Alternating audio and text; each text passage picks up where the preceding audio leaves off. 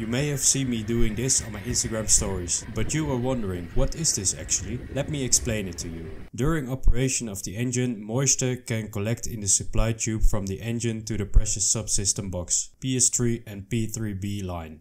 This moisture can freeze and this influences the engine power meter inputs to the EEC for proper engine control.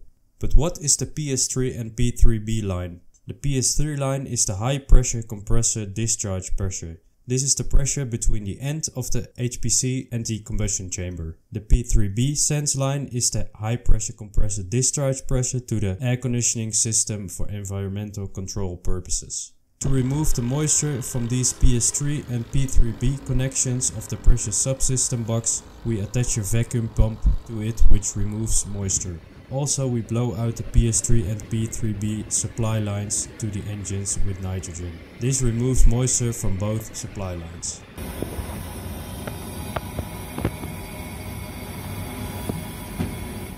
Thank you for watching and see you next time.